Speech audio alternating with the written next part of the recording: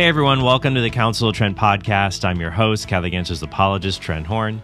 In 2003, the Episcopalian author Philip Jenkins published a book called The New Anti-Catholicism, The Last Acceptable Prejudice. In the book, he argued that hatred towards Catholicism is one of the few acceptable forms of bigotry left in the modern world. Indeed, the amount of bigotry Catholics have faced since the book was published 20 years ago has continually vindicated Jenkins' thesis. In today's episode, I want to trace the history of anti-Catholicism in America, talk about where it still comes up today, and how we as Catholics should respond to it. But before I do that, I hope you'll do something anti-Catholic and like this video and subscribe to our channel. You can also get access to my private study series and weekly live stream by becoming a patron at TrentHornPodcast.com. And what's funny is that I remember experiencing anti-Catholicism right after I got out of high school, and I was a pretty new Catholic then. I was in a college psychology course, and I remember our professor discussing the harm of stereotypes, and then just a few minutes later making a joke about pedophile priests. Now, he was saying it's bigoted to say rabbis are greedy or imams are terrorists, but to him it was acceptable to just say priests are pedophiles. Indeed, Jenkins calls anti-Catholicism a thinking man's anti-Semitism because it's considered acceptable in polite discourse, even though if that same prejudice were levied against other racial or religious groups, it would be considered a form of bigotry. But what I mean by that is in both cases there's a historical mythology we commonly draw on, and the assumption is if the church does something, then we immediately have a body of stereotypes to fit this into. This is the way this group behaves. And it serves a lot of the same functions, the way anti-Semitism used to work for the political right. I argue that anti-Catholicism has now become a similar tradition for the left. So the phrase, and I wish I'd invented it, is the thinking man's anti-Semitism. Consider, for example, what media outlets and other public figures said during the confirmation hearings of the Catholic judge Amy Coney Barrett. Finally, New Rule Democrats have to stop talking about packing the Supreme Court because it's already packed with Catholics. 7 of the 9 justices will be Catholic. And look, I have nothing against Catholics except my entire upbringing. But they are only 20% of the population. There were articles asking if there were too many Catholics on the Supreme Court, and public figures who were claiming that this number of Catholics on the court is really disturbing, including politicians who voted against her nomination, like Dianne Feinstein. One of her reasons to vote against Amy Coney Barrett was that she's just too religious to be able to serve on the bench. I think whatever a religion is, it has its own dogma. The law is totally different. When you read your speeches, the conclusion one draws is that the dogma lives loudly within you.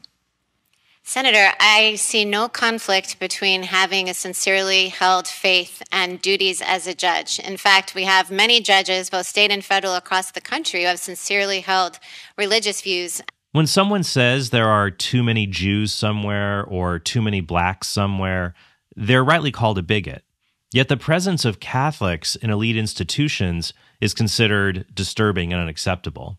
And of course, you can't forget about the award the Dodgers gave to the Sisters of the Perpetual Indulgence, who openly mock Catholic nuns and hold events like Sexy Jesus and Sexy Mary contests. How long do you think we'd have a Sexy Muhammad contest? But this isn't anything new. Here's an anecdote from Jenkins that shows this particular double standard in action. You say this anti-Catholicism is evident in academia, it's evident in the arts, in newsrooms, in Hollywood. One example that stands out, and I'd like you to tell some more, though, is a Halloween example. Right. The most comical costume award went to a group of 3 boys. Tell us a little bit about that. Okay. After September 11th, many schools across the country were very alarmed at expressions of anti-Arab and anti-Muslim prejudice. Perfectly fine.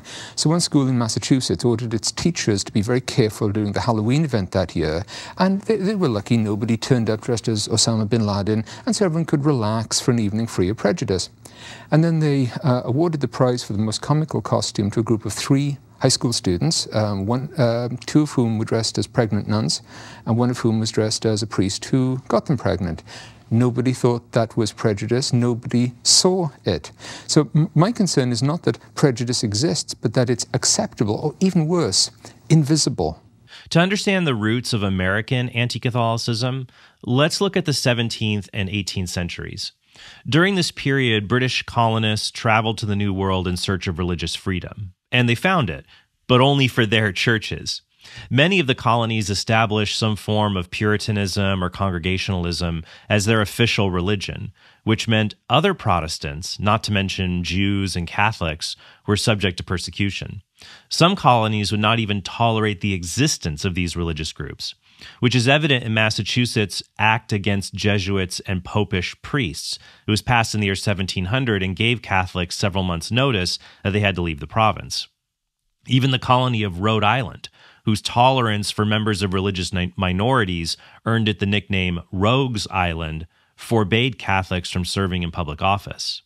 The other prominent location for Catholics in America was the colony of Maryland, which its founder, George Calvert, actually called Terra Maria, or Mary Land.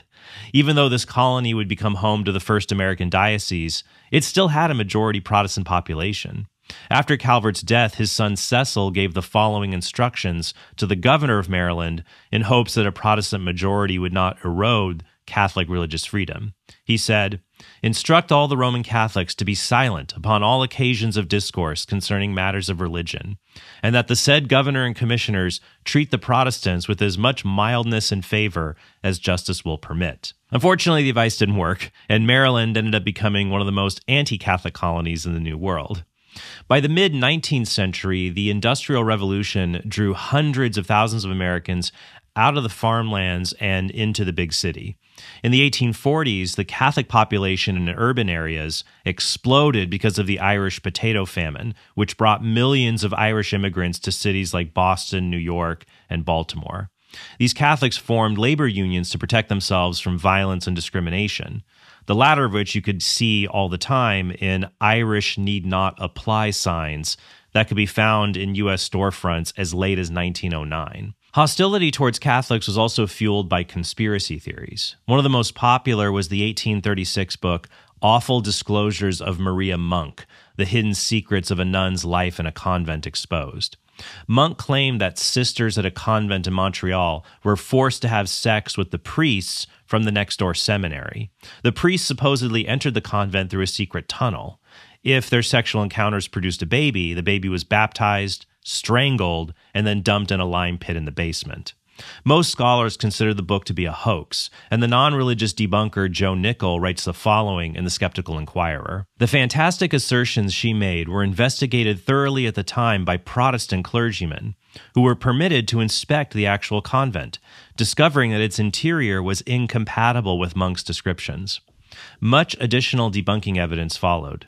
Nevertheless, the book saw many editions, and by the 1920s reportedly sold over 300,000 copies. Over 4 decades later, states Stein, it was still going strong. Copies like the one I found continue to lie in wait for unsuspecting readers." End quote. Despite this hostility, Catholic immigration to the United States accelerated, and anti-immigrant activists blamed increased public welfare spending and increased crime on the hordes of Catholics flooding the country. Some critics also saw the influx of Catholics as a threat to democracy, because Pope Leo XIII had condemned the heresy of Americanism. The Pope was condemning the heretical view that the Church should have no influence on public policy, and that separation of church and state was something all Catholics must accept. Even the Second Vatican Council taught that a state could show a preference for Catholicism as long as it respected the basic rights of non-Catholic citizens. The Council document on religious liberty says religious freedom, quote, leaves untouched traditional Catholic doctrine on the moral duty of men and societies toward the true religion and toward the one Church of Christ. and that if special civil recognition is given to one religious community in the constitutional order of society, it is at the same time imperative that the right of all citizens and religious communities to religious freedom should be recognized and made effective in practice." End quote. Unfortunately, many people interpreted the Pope's exhortations for the Church to shape society as a mandate to conquer it and force people to live under a brutal theocracy. Ellen White, the founder of Seventh-day Adventism, claimed that Catholics would force every citizen to worship on Sunday, including her fellow Seventh-day Adventists who celebrate the Sabbath on Saturday. Some Adventists still promote this conspiracy in a book called National Sunday Law. The combination of fear and resentment toward Irish, Italian, and German Catholics also fueled the rise of a semi-secret political society called the Know Nothing Party. The name came from the group's members who would say they knew nothing about whatever the organization was planning. It's no surprise they stayed tight-lipped, though, given that the Know-Nothings used violence and intimidation to keep Catholics and other immigrants from being elected to public office. For example, on August 6, 1855, or what is now called Bloody Monday, armed Know-Nothing mobs controlled the city of Louisville, Kentucky. They made a show of force to prevent Catholics from rigging the day's election. What came next were a series of beatings, lootings, arson, and murders that resulted in the deaths of at least 22 people and the near destruction of the city's cathedral. Unfortunately, the Know-Nothings tactics did help them win dozens of state and local elections in the 1850s, when they ran as the American Party. After one of their candidates, Levi Boone, was elected mayor of Chicago, he banned immigrants from the city's government and police force. The Know-Nothings also tried to ban Catholics from holding public office. Now, Article 6 of the U.S. Constitution says, "No religious test shall ever be required as a qualification to any office or public trust under the United States." But that only applies to positions in the federal government. State and local governments could still exclude atheists, Jews, Catholics, and other religious minorities from public office. That changed when the Supreme Court's 1961 Torcaso v. Watkins case ruled that religious tests represented an establishment of religion and were unconstitutional. And as quickly, though, as the Know-Nothings appeared, by 1860 the party was torn apart by the issue of slavery. A lot of the Know-Nothings disagreed about it. But the demise of the Know-Nothings did not end the spread of anti-Catholic rhetoric. The most infamous group that assumed the anti-Catholic mantle was the Ku Klux Klan, the KKK. Before their assault on racial integration, the Klan fought to protect white Protestant America from papists, as they said. Many Klan members believed that every Catholic church kept a stockpile of weapons to use in a future war against Protestants. President Harry Truman even recalled how a group of Klan members in 1923 tried to intimidate him to not appoint Catholics to judicial positions. A Ku Klux Klan officer in 1923 told me that if I didn't promise to appoint all Catholics to county offices when I had the opportunity to do it, the Klan would fight me to a finish. I blew up. I told him where to go and where to get off, and then went on and fought the election just the same. The Klan engaged in a campaign of terror against Catholics, including burning crosses on church property and even murdering priests like Father James Coyle. Anti-Catholic political cartoons depicted the Catholic Church as a kind of predator ready to consume every aspect of American life, including American schools. Though I will admit the depiction of crocodiles whose mouths are bishops' mitres, that is creative. Now, even though the Klansmen had no qualm about using violence and other intimidation tactics, they considered the most potent weapon against the church to be mandatory public school attendance. In 1922, the Klan teamed up with the Freemasons to pass the Oregon Compulsory Education Act. They hoped public schools would teach Catholic children civics lessons and wean them off of their troublesome immigrant heritage, including their attachment to the Catholic faith. The act would have basically closed every parochial school in the state of Oregon. It would have closed every Catholic school. So thankfully, after vocal opposition from parents and the newly formed Knights of Columbus, the case was brought before the Supreme Court. In 1925, the court ruled in Pierce v. Society of Sisters that the Compulsory Education Act was unconstitutional and that parents have the right to determine their children's education.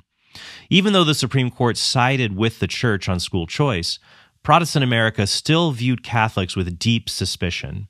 In 1928, Al Smith became the first Catholic nominated for the presidency. Unfortunately, he lost the election to Herbert Hoover, and he lost in part because of his Catholic faith. In one case, Smith was accused of imposing Catholic morality on the public because he did not support alcohol prohibition, a stance that drew heavy backlash from Protestants who considered alcohol to be sinful. And it'd be more than 30 years before another Catholic ran for president, and Protestant opposition remained fierce. The famous evangelist Billy Graham gathered a group of fellow Protestants in Montreux, Switzerland, in order to come up with a plan to halt the momentum of John F. Kennedy's 1960 campaign for president. In the face of this criticism, Kennedy realized the importance of keeping the religion question from sidelining his message to voters. So on September 12, 1960, Kennedy gave a historic speech to the Greater Houston Ministerial Association that provided the framework for future Catholics to assuage the fears of non-Catholic voters. For contrary to common newspaper usage, I am not the Catholic candidate for president. I am the Democratic Party's candidate for president, who happens also to be a Catholic.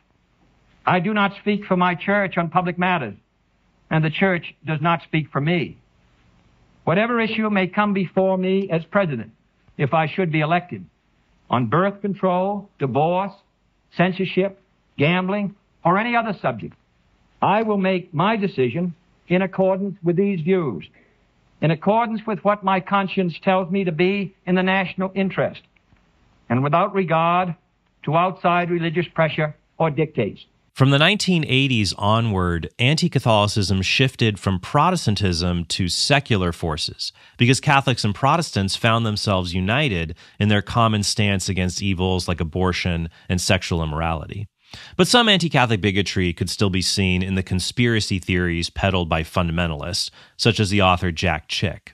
For example, in 1981, the Protestant magazine Christianity Today debunked the story of Alberto Rivera, an alleged former Jesuit priest who claimed the Jesuits were behind world wars and communism and other theories that Chick had been peddling for years. Chick himself had published all kinds of absurd conspiracies. My favorites are his claim that the Vatican has a computer that stores a record of every Protestant in America, and that the Jesuits sent seductive teenagers to cause Protestant pastors to fall into sin.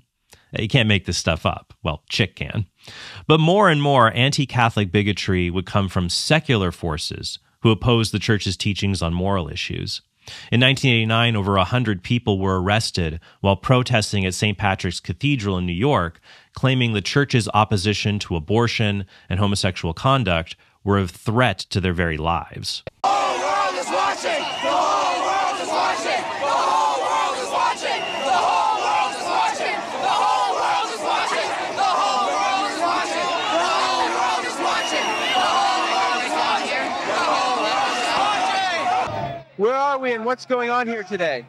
All right, today we're gathered in front of St. Patrick's Cathedral to protest the church's bastardization of my teachings. Who are you? I'm none other than JC, the Son of Man. I'm here to say that I support a woman's right to choose. Jesus is pro-choice. And Jesus says, teach safe sex. Every lesbian and gay teenager that isn't taught about dental dams or condoms is risking possible transmission of HIV. And I'm here to say, teach safe sex in the public schools. Well, there was a rumor that I used to hang around with about 12 guys. And let me tell you, the passion in the garden, I really could have used a condom then, because boy, did I get. Throughout the 1980s and 90s, you could find more and more open hostility to Catholicism. This came in the form of films like The Last Temptation of Christ and Kevin Smith's Dogma. Catholic characters on television shows turned more and more into caricatures, where even someone like Father James Martin admitted by the early 2010s that this constituted a form of anti-Catholic prejudice. I think a lot of portrayals of nuns and priests on TV and in the movies are stereotypical. You know, post-sex abuse crisis, frequently when you see a priest show up on a TV cop show, he's usually a pedophile.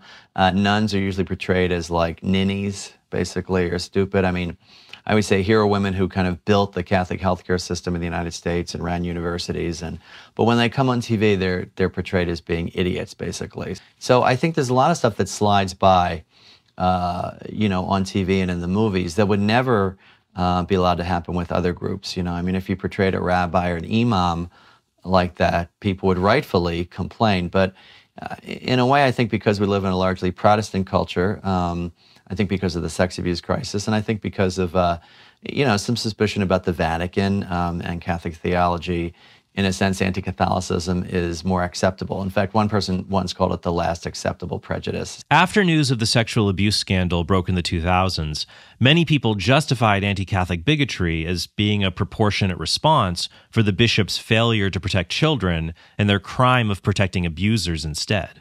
However, Jenkins has a good response to those who say they're only attacking the church's leaders, not ordinary Catholics. That hostile comments about Jews or blacks are considered attacks on community, but that attacks or anti-Catholic remarks are generally regarded as an attack on an institution. Why is it okay to attack a or not okay to attack a community, but okay to attack an institution? I think what many people would argue is if you attack, for example, the NAACP, then that's not an attack on all African Americans, and that's a perfectly fair point. So why can't you attack the Catholic Church? And my response to that is other organizations do not occupy the central role in the structure of the religion that the Catholic Church occupies for Catholics.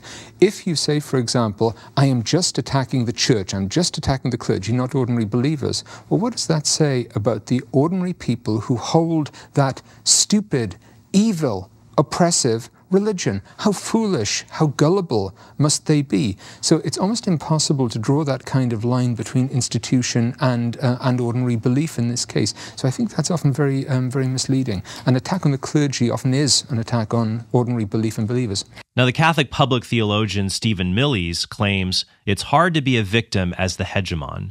Catholics are the largest group of religious believers in the U.S. We also have an outsized social and cultural influence. But once again, Jenkins notes how this argument doesn't work because other groups, like Jews, also have positions of power or wealth in society. But that doesn't mean they're incapable of being victims of prejudice. From 2018 to 2020, anti-Catholic hate crimes rose by 50%. And there has been an epidemic in vandalism and even arson attacks on Catholic churches. Tonight, investigators say someone started a fire at an historic church in Philadelphia. As you may have seen, the fire here, it swept through St. Leo, the great Roman Catholic church in the Tacony neighborhood of the city Sunday, leaving it destroyed. Father John Curran came to see for himself the damage done to the statue of the Blessed Mother. Boston police tell us someone called in just after 9 o'clock Saturday night to report plastic flowers held in the statue were set on fire, creating black soot that burned the statue. Brought these 2 canisters of gasoline, lighter fluid, and barbecue lighters into St. Patrick's Cathedral. He's charged with attempted arson, reckless endangerment, and criminal possession of a weapon. Surveillance video on campus helped law enforcement identify him as the suspect. The fire forced the closure of the school and put students on remote learning. The video shows him spreading a clear liquid on 3 church pews and then setting them on fire.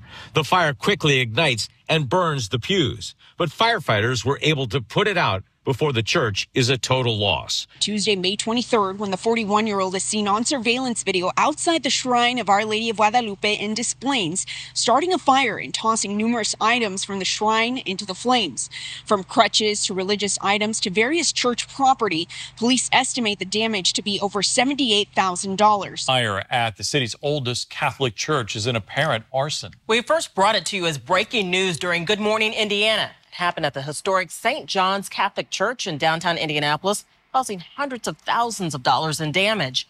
Someone needs a lot of prayers to have targeted this space. A historic and sacred building in an era where it seems that nothing is sacred. In spite of a rise in anti-Catholic violence, the U.S. Justice Department instead said that it was traditionalist Catholics that represented a violent extremist threat. In March of 2023, Senator Josh Hawley questioned Attorney General Merrick Garland about why the Justice Department sent dozens of armed SWAT agents to arrest a peaceful Catholic pro-lifer at his home when even local authorities had declined to prosecute him for an alleged crime of disorderly conduct at an abortion facility. Let's talk about the Mark Houck case, for example. You've been asked about this already today, and frankly, your answers really astound me. This is a case where a Catholic pro-life demonstrator, father, was accused of disorderly conduct in front of an abortion center. The local prosecutor, the Philadelphia district attorney, who is a Democrat, a liberal, very progressive, declined to prosecute. There was a private suit that got dismissed. And then after all of that, your Justice Department sent between 20 and 30 armed agents in the early morning hours to the Houck's private residence to arrest this guy after he had offered to turn himself in voluntarily. Here's the photo. Once again, you can see the long guns. You can see the ballistic shields. You can see that they're wearing bulletproof vests. Why did the Justice Department do this? Why did you send 20 to 30 SWAT-style agents and a SWAT-style team to this guy's house when everybody else had declined to prosecute and he'd offered to turn himself in? Determinations of how to make arrests under arrest warrants are made based by the tactical operators in the district. They are not. But you surely looked into it by this point, right? You know the answer, surely. All I know is what the FBI has said, which is that they made decisions on the ground as to what was safest and easiest. So you do not agree with your description of what happened on the scene. You don't agree with my description. I'm pointing out what the photo is. There are agents here who have long guns and ballistic shields. Let's take a look at the hardened criminals that your Justice Department sent these armed agents to go terrorize on that morning. Here they are. Here they are at Mass. Here's the 7 children with Mr. Houck and his wife. In this early morning, they were all at home. Mrs. Houck has said repeatedly the children were screaming. They feared for their lives. You've got these agents demanding that he come out. They've got the guns, she said, pointing at the house and at them. He has offered to turn himself in. And this is who you go to terrorize. What's really interesting to me is this seems to directly contradict your own memorandum about the use of force at the Justice Department. You say officers may use only the force that is objectively reasonable to effectively control an incident. Are you telling me that in your opinion as Attorney General, it was objectively necessary to use 20 or 30 SWAT-style agents with long guns and ballistic shields for these people? What I'm saying is that decisions about how to go about this were made on the ground by FBI agents. So you're saying you don't know? I'm saying what I just said. Which is that you're abdicating responsibility? I'm not abdicating responsibility. Give me the answer. Do you think, in your opinion, you are the Attorney General of the United States? You are in charge of the Justice Department. And yes, sir, you are responsible. So where are we today? According to the Gallup polling agency, in 1958, only 2/3 of Americans were willing to vote for a Catholic presidential candidate. But today, 94% of Americans would vote for a Catholic candidate. But this is often contingent on being the right kind of Catholic. Do Catholics still face prejudice in American politics like they did just a few decades ago? Probably not, as long as their Catholic identity is a line in their biography or a photo of them doing something innocuous like attending Mass. But when Catholic politicians try to defend the unborn child's right to life or the objective definition of marriage, well, you can bet then suddenly their faith will become a target of criticism. So what should Catholics do in the face of anti-Catholic prejudice? There's 2 extremes we need to avoid. It can be tempting to simply ignore the prejudice or even to make excuses for it based on what the hierarchy has done. Some Catholics ignore the prejudice because they don't want to look like entitled whiners. They just close their eyes, plug their ears, go on about their day as if nothing happened. But if people can get away with anti-Catholic prejudice in small doses, they'll feel emboldened to try more brazen acts of bigotry. Also, if we care about people's souls, then we will admonish them to not commit an evil like prejudice or bigotry. On the other hand, you can turn into a whiner or have a victim mentality that sees oppression everywhere, even when it does not exist. We don't want to act like critical race theorists, for example, who see racism everywhere, even in the most benign misunderstandings. So that's the other extreme we have to avoid.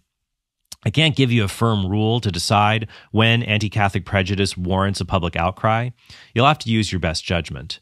A good analogy for deciding when we should call out bigotry is to imagine another minority group being treated in the same way. If the media and public figures would call it prejudice for those groups to be treated in that way, then we should make them aware of the double standard. For example, even many in the media were sympathetic when the LA Dodgers awarded the Sisters of the Perpetual Indulgence, because if any other group mocked religious figures in Hinduism, Buddhism, Judaism, or Islam, they would be rightly called out for their bigotry. So we need to be careful and wise in what we choose to call out, because we also have to be aware that people can be subject to outrage fatigue. And we also remember the story of the boy who cried wolf. So we don't want to be the Catholics who cried prejudice. We want to be very discerning and point out blatant acts of bigotry and make people know about them and exhort them to respond to them in a charitable but firm way. We should also emphasize in our response that we aren't calling out prejudice merely because our feelings are hurt or that we are upset. Once again, we shouldn't present a victim mentality. We can talk about being upset, but we should also say that evils like discrimination and prejudice are just bad for society. If one group is mistreated, all groups are at risk. As the Reverend Martin Luther King Jr. said, injustice anywhere is a threat to justice everywhere. In any case, even though it's an older work, if you want more on this issue, I still recommend Jenkins' book on anti-Catholic prejudice. And another good book on a related subject, which is also written by a non-Catholic, is Rodney Stark's 2016 book, Bearing False Witness, Debunking Centuries of Anti-Catholic History. So I hope this episode was helpful for you, and I just hope that you have a very blessed day. Hey, thanks for watching this video. If you want to help us produce more great content like this, be sure to click subscribe and go to TrentHornPodcast.com to become a premium subscriber. You'll help us create more videos like this and get access to bonus content and sneak peeks of our upcoming projects.